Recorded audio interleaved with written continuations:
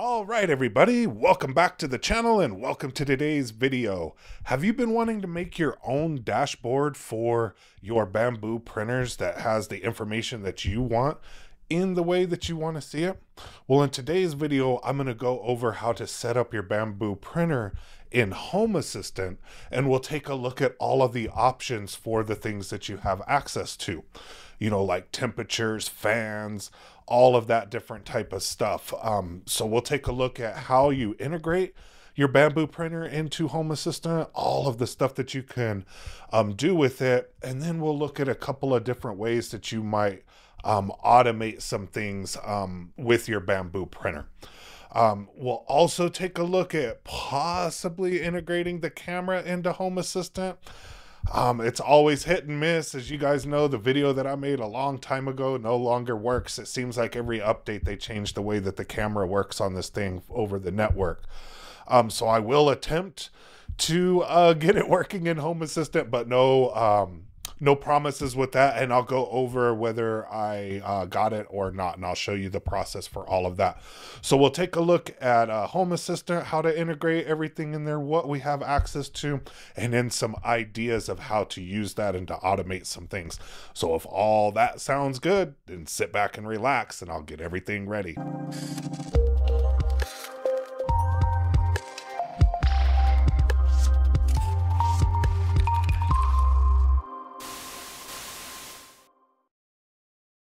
All right, so before we get started with Home Assistant, if you haven't set up Home Assistant before, you do need some sort of compute device in order to do so. And you'll see a lot of guides showing using a Raspberry Pi as the device to do this. And these do work okay, but they are a little bit expensive. They have come down. They used to be $250. Now they're only $170. But, you know, you're only getting 8 gig of RAM and 128 gig of storage.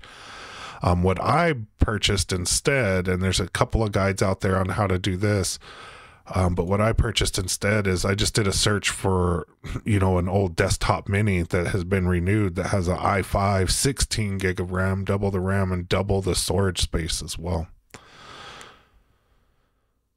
Or, you know, 4 times the storage space as well. So, and then it has all kinds of connectivity, Wi-Fi, you know, Bluetooth, all of that stuff. So, you know, a lot better bang for your buck. I'll leave a link to this one, but it's refurbished. So if you're watching this in the future, it may not be the same thing, but just do a search for an old desktop mini and you can get one for, you know, almost $50 cheaper than the Raspberry Pi, and you're getting a lot more bang for your buck. And if you're trying to run, you know, video or anything through your Home Assistant or do a lot of stuff with it, having this extra RAM and storage space and all of that does help with all of that. So I just thought I'd give you guys a tip on that. If you haven't set up your Home Assistant, look for one of these desktop minis so you get a lot more bang for your buck. All right, so the first thing that we're going to want to do once we're in Home Assistant is we're going to want to add the Bambu Lab integration so that it shows up in our devices and services and we can connect to it.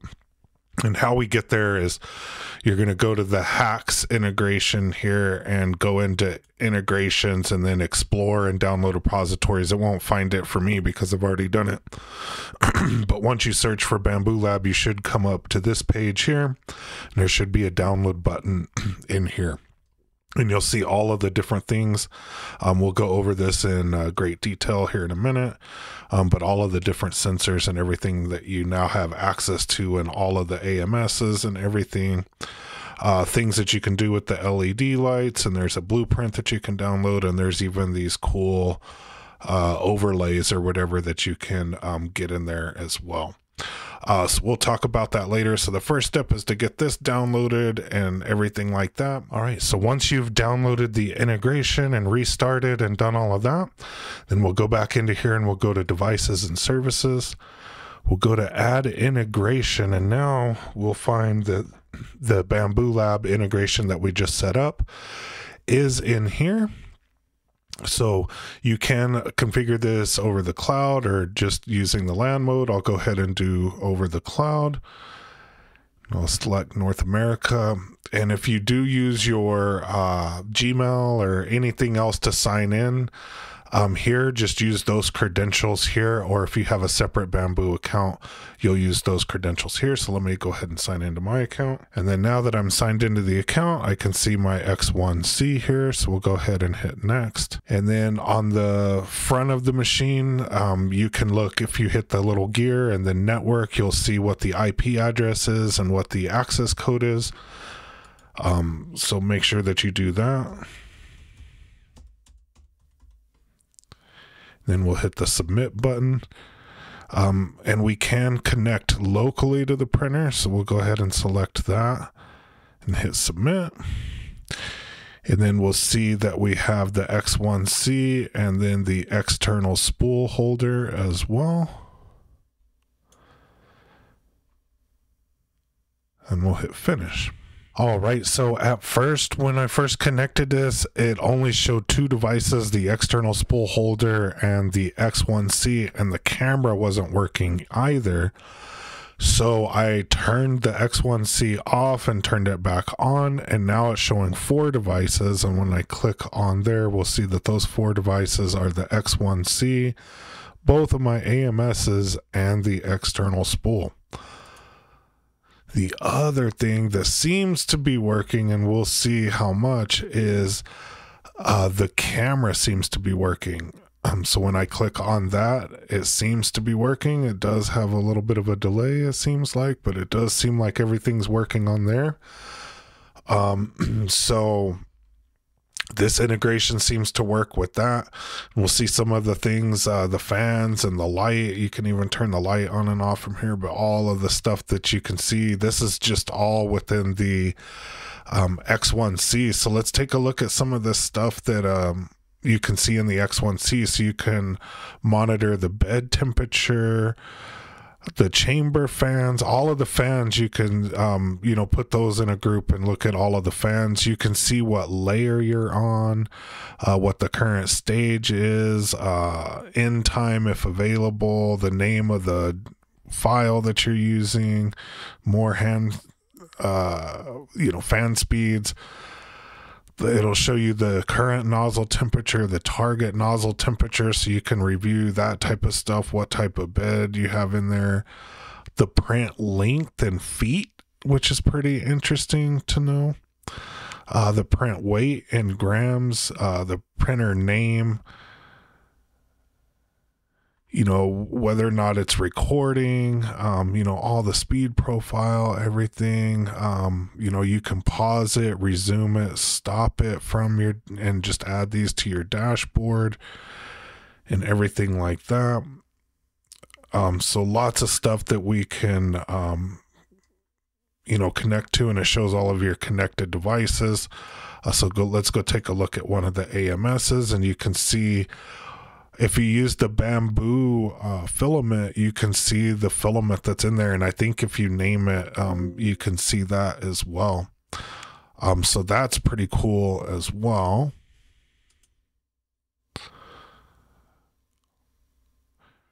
So now you can go to settings and dashboards, add a dashboard. And then you can name it Bambu or whatever, Bambu printer. And once you've named a dashboard, it'll be blank like this, but let's go ahead and start adding some stuff to it. So we can go ahead and hit edit here, and we'll want to add a card. And I think the first thing that we'll want to add is the camera. So let's click on this frigate card and see if we can get the camera going. And there's our camera for the X1C. Or that's actually the generic. There's a way that you can connect to it just from the IP address using generic camera card. But there's the one from the X1C camera. So we can go ahead and save that, and we'll see that that's the one of the things on our dashboard there. We can also go back into settings, go into our devices here, and then add this to dashboard. and then it'll ask us which dashboard, and we can go back to that one that we were just on. And it gives us, you know, different cards and everything that we can do, but we can just add whatever this one is to our dashboard. And now we'll see, you know, it has a little preview of the thing that's being printed. And then it had all the fans and the chamber lights and everything on there as well. Another cool thing that you can do when you're editing in here is when you add a card, you can go by entity. So you can go in here and find, I have a ton of stuff in here, but you can find your X1C or your AMS or whatever. And this does a pretty good job of adding a little, you know, card or whatever that you can use in here that works fairly well. So you'll see all of the different entities, you know, cover image. That's the, you know, preview of the last thing that I printed, which that is the last thing that I printed.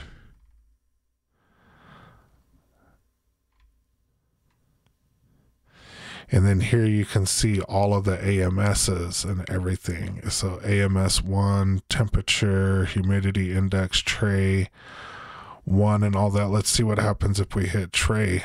So it shows what's in the tray and everything like that. So you can get a ton of access to all of this stuff. So long story short, right? So within all of this, you get access to all of these different things, so you can customize and make a really cool dashboard. All right, so one last thing that we can do is if we go back to the Bambu integration thing and hacks, or the GitHub page, whichever one you want to go to, there's also, again, a blueprint for the WLED Home Assistant integration with all of this, if you wanted to do that. But these example dashboards, so this wolf with sword dashboards, these things look really cool and can add something, you know, a little bit more to your dashboard design. So let's take a look at this. So I'll leave a link to the GitHub page, but I'll leave a link directly to this, and make sure you go and tip and buy whoever made this coffee. But there's all kinds of these dashboards that they have in here, requirements. They show how to get everything running, all these different overlays. So if you have A1s, P1P, P1S, whatever Bambu printer that you have, they have all these cool overlays on here, and you just download these little pictures, and they have all these guides. I'm not gonna steal their thunder on this. They have all the guides and everything in here, but go and check this out. And this is really cool. Like, look at this little dashboard right here. That's like really, really, you know, really, really cool. You know, for any of the printers that you have. So definitely go and check this out. He should have, or they should have, way more downloads than this on here. So get out there and make a dashboard, and take a picture of your cool dashboard that you think is really, really cool, and share it on our Saturday live stream. So I'll end it with that. You know, really get in there and make a cool little dashboard, you know, something a little bit more than what just the Handy app, which is super powerful on your phone or whatever. But, you know, with Home Assistant, you can do a lot of different things with this as well. You know, making a dashboard, or you can also, you know, query the different states. So if something is printing, maybe a light is a certain color, and then if it's idle or not printing, a light goes out. So if you just wanted a quick visual representation of what your printer is doing, and you wanted to do that by a color of a light, you could do that as well. You have access to all of these different things. Same with, there's an error or something, you can have a light flash red or something like that, right? There's all kinds of things that you can do with Home Assistant, and it's really cool that you can integrate the printers into Home Assistant to have access to all of this stuff, and to do, you know, some automations with some other things. And then these really cool overlays are really, really cool. So I hope you enjoyed today's video. Make sure that you smash that like button and hit subscribe button. You don't want to miss next week's video, and I'll see everybody next week. Thanks everybody. Thanks for watching. you.